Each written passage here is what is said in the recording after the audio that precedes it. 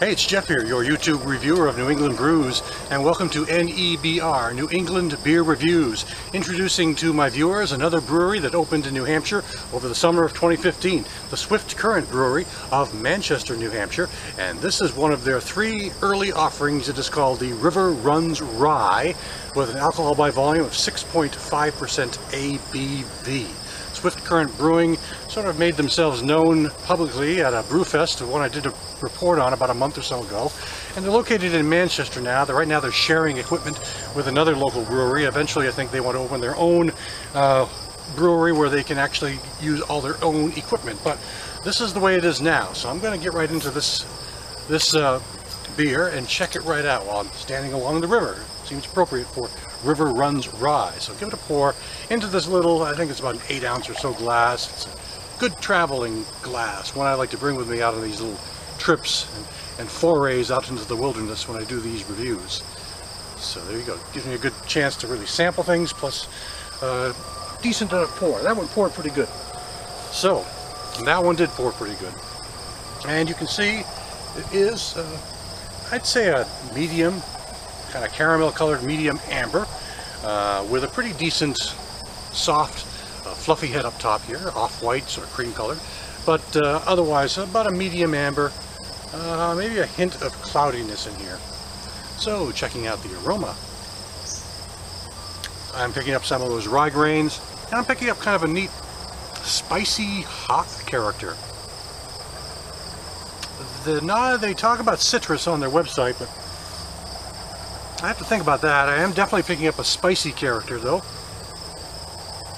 and kind of a nice roasted malt and roasted rye grain character. Check out the taste. Definitely a nice bitter end on that. But as to the body on this, light to medium.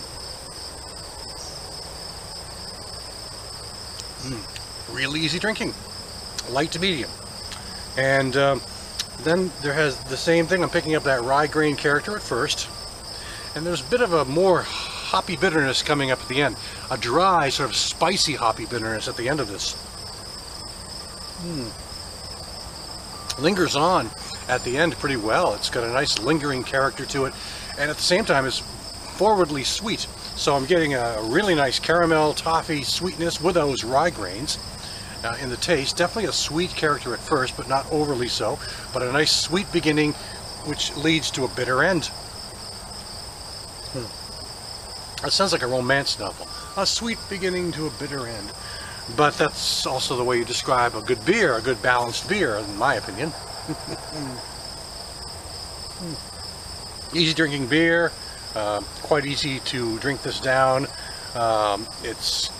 I like that bitterness at the end though. It's definitely a good spicy bitterness that kicks in at the end of this beer. So it's a nice impressive start for this new brewery.